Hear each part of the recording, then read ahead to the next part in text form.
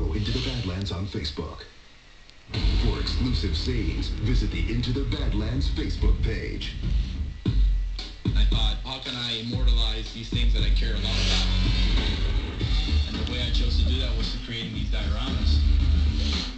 When people hear that I make these, the first thought is, well, that's a little nerdy. And I totally embrace that.